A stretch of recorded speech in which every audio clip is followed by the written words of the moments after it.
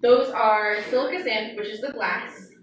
clay, which helps it actually adhere to clay bodies, and fluxes. And so a flux is a material that takes the temperature, the melting temperature of clay and silica, and brings them down to a temperature that we can do in our kilns, which is still extremely hot. Cone 10 in our kilns is about 2100 degrees.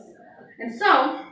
what I did for this test was I completely took out strontium carbonate, which is a flux in the glaze, and then slowly added it back into a predetermined glaze recipe to see how strontium changes the way that a glaze looks, feels, texture, and the hardness on a clay body. If you look here, you can even see the difference between the fish scale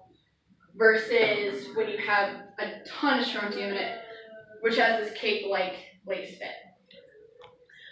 The reason why there were so many test styles to just this test alone, which is only one out of the, I think, 6 that I did, was because I wanted to make sure that I did both a white clay body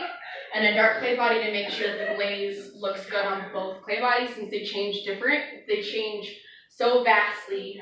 especially with our darker clays tend to have iron in them and can affect the way that glaze is colored.